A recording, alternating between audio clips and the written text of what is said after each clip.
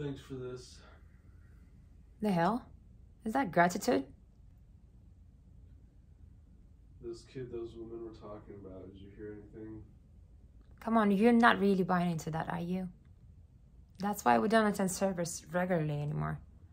Someone gets sick for more than a few days, and good old Reverend Anderson starts blaming it on demons.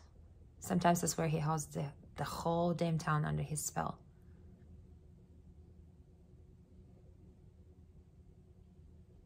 Don't go down that road again.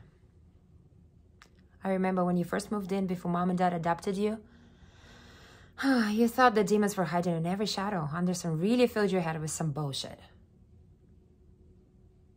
Just worry about the boy. Yeah, well, there's not much you can do there. Are you lost? If you're going to Baxter Drive, climb in the back fucking seat. Where are you taking me? Come on, you haven't even seen the new house. It's been 2 years. Damn it, Megan, no. I know you don't want me around your daughter, and your husband hates me. Please. A nice dinner would be good for you. You can shower with actual hot water. I'll give you some of Mark's old clothes. Olive loves you.